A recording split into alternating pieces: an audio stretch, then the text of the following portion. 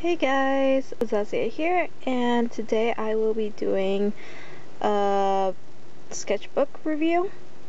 Sorry, I'm kind of freehanding this right now because my stand isn't tall enough to record this huge 9x12 sketchbook. And then to the right is the 6x9 sketchbook.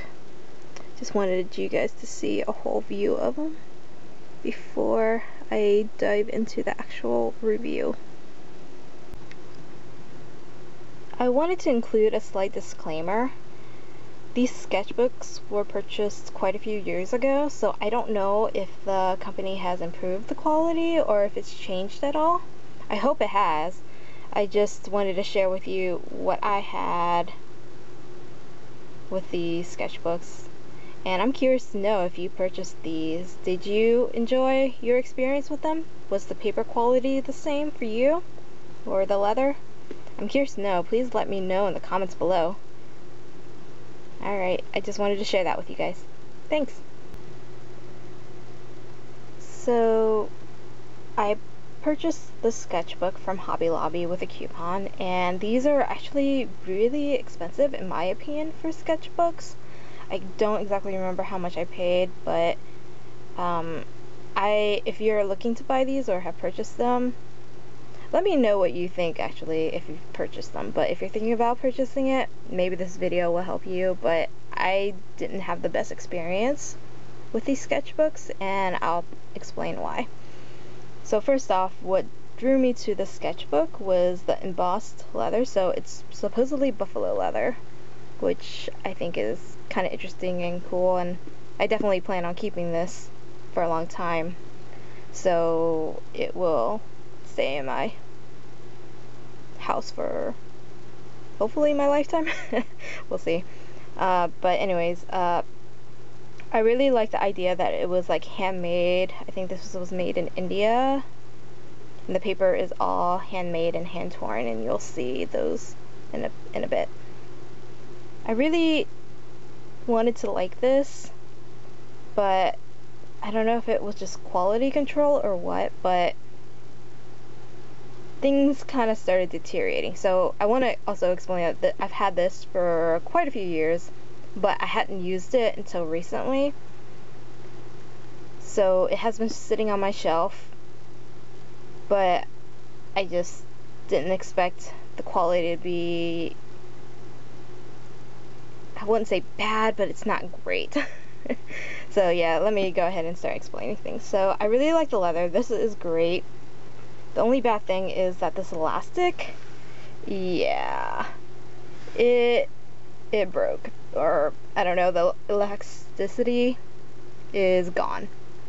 And this is before I even started using it. Like, it was just sitting there and it was already losing the bounciness of the elastic, and that's really disappointing. So there's not really an easy way to replace it other than cutting it off, and I've thought about cutting it off, but I realized I can just use it and wrap it instead, and that keeps it close. So yeah, for how much I paid for it, it was quite disappointing. So backs is basically the same. I still really enjoy this. It's really cool. Okay, so I want to mention these. I don't really know what this is, if it's just being worn, but it's kind of at the edges. I don't know if it's because I messed up. I tried to put leather conditioner on it because I thought, you know, buffalo leather needs to be conditioned, but that might have been a mistake. I don't know, but I haven't done it since, and it hasn't gotten worse, so that's a good thing. But that's about it in terms of like where the leather is deteriorating. You can see that. Yeah, so didn't expect that. I thought it would last longer. So yep. Alright, let's go ahead and dive into the interior.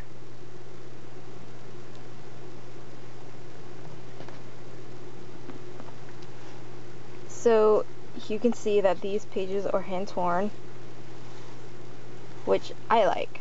I liked the Oh great, the word's escaping me. But the torn edges, I like the torn edges of sketchbooks, so that doesn't bother me. Not really. Okay, so it did bother me a little bit, but I'll explain why in my other sketchbook. I don't mind it when it's a little uneven, but like for instance this one was really uneven. But that's part of the charm, so I expected this of the sketchbook. So this paper is handmade. I think it's made out of cotton, but I can't say for sure because there's no information when I bought this about that. So I'm hoping that this lasts a long time. But I ended up using this sketchbook to paint watercolors. So initially I was going to use it as a sketchbook, but I realized very soon that it would pill if I scrubbed too much. So yeah, look at this for example. Here you can see all that paper fiber is pilling from the paper. And I didn't even scrub that much, in my opinion. So if you're used to using pencil or erasers, I wouldn't recommend this sketchbook for you. But if you use pen or like you're a one-time like line drawer, I'm not. I erase and like I make these sketchy marks. So for if you do that, this paper might be good for you, but for me, when I was trying to use it, it was not good.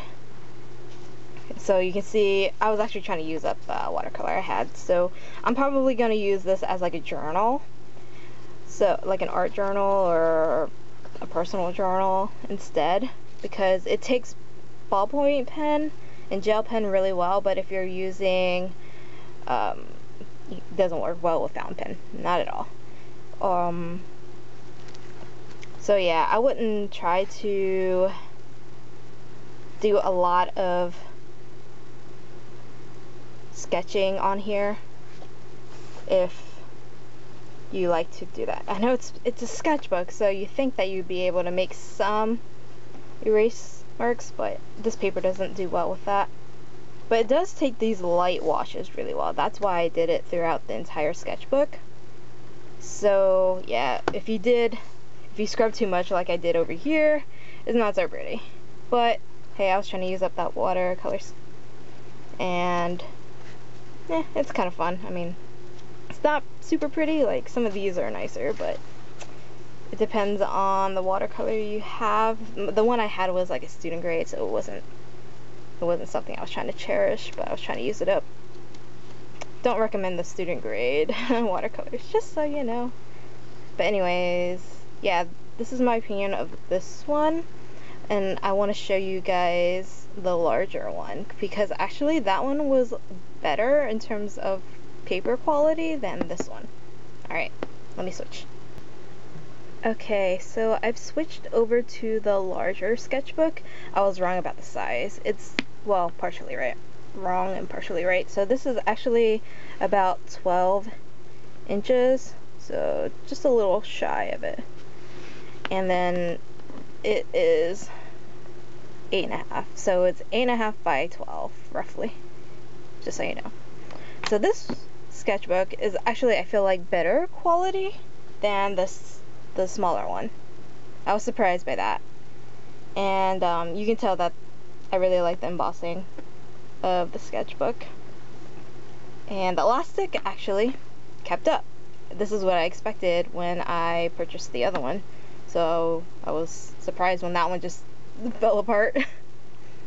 Anyways, I think a similar thing happened here, and maybe it was my fault for using the wrong conditioner, but this is also buffalo leather, and this part started cracking or falling apart. Same on this side. So, but I haven't done anything to it since, and it hasn't gotten worse, so that's a good thing, I think. So other than like difference in colors, I mean, that's to be normal considering leather is by the animal and depends on who's making the leather. So the colors are a little different. This one's more brown, the other one's more red, as you could probably have seen in the first clip. But this paper is actually much better than the other sketchbook, which is weird. Sorry for the close-up. I've actually been using this as a journal, so I don't really want to show you guys my entries. So this was my first attempt of using it as a sketchbook, and here you can see that it's started to pill because I erased it. Then when I started using pen, it was better. Like, you can see when I use pen versus when I use pencil, the paper started pilling up. So that's when I decided I probably wasn't going to use this for a sketchbook, like for a pencil anyways, which was disappointing because that's kind of why I purchased it. And I'm not sure how much I paid. I paid at least $15 for this. I think it might have been originally $30 something without the coupon. So yeah, I don't feel like this was the best sketchbook for me. It could be for you. I mean, if you guys don't use pencil and you like the look and feel of handmade paper and leather, then it might be for you. But for me, it was just disappointing. Anyways, let me zoom back out. So this is me also trying to use up the watercolor that I had, the student grade paint. So you can see here that when I scrubbed, it made the paper pill again. Oops, sorry, knocked the camera. So not exactly great in terms of scrubbing, but if you're more careful and you let layers dry, I was able to get a lot smoother wash. This is with artist grade watercolors, so I found that pretty interesting. This is one of my favorite pages because I use like the iridescent colors. Anyways, I wanted to share that with you guys. But yeah, I feel like the quality of this paper and this sketchbook was much better than the smaller one, which I found pretty interesting considering they should have been about the same. So ultimately, I've been using this as my journal because I want to make use of this sketchbook while I paid a lot of money for it. And I will probably do the same for the other sketchbook. It's just disappointing considering how much you paid for it and the quality that, you know, I expected.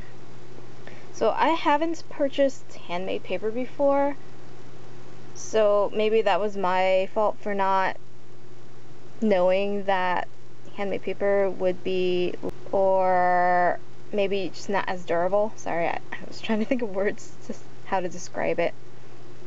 Oh, let me see if I can find a paper imperfection for you to show you that it's handmade. Hold on. Okay, so here's an example. This is wrinkles in the paper, which I don't mind. I expected that from this paper. So this kind of shows you that it was handmade, which I appreciate. I appreciate the character of that. And then here's another one. Hopefully you can see it. Oh, sorry, knocking the camera.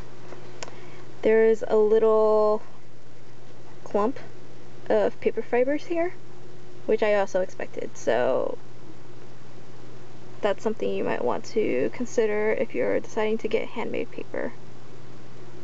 But this, yeah, I'm just surprised that this sketchbook took watercolor so much better than the other one. So yeah, I mean, that's kind of my thoughts about it. You think that for the price you paid for this, the quality would be superb, but I can't say that it was. This one is a lot better than the other one, but yeah, you might want to check out other reviews to see what your thoughts, or what other people's thoughts are about it before you purchase it. So I hope this is helpful for you guys. Let me know if you want more of these kind of reviews. I've I probably have more sketchbooks and notebooks than I probably should, but hey, those are the things I collect and make me happy.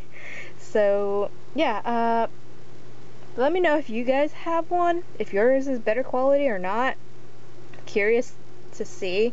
I know these sketchbooks are pretty pricey, and there are definitely better ones out there that you should probably get instead. But if you're curious and wanted to try a handmade product, supposedly handmade, I don't really know how genuine it is, but it made me happy when I bought it. Okay, so yeah, let me know in the comments below. I'm not gonna link to where to buy this. Yeah, you get it from Hobby Lobby, so, but I wouldn't recommend it, honestly. But I would be curious if other people had better experiences than me. So yeah, that's pretty much it. Like, subscribe, let me know if you like this content, and I guess I'll see you guys in the next video. Bye.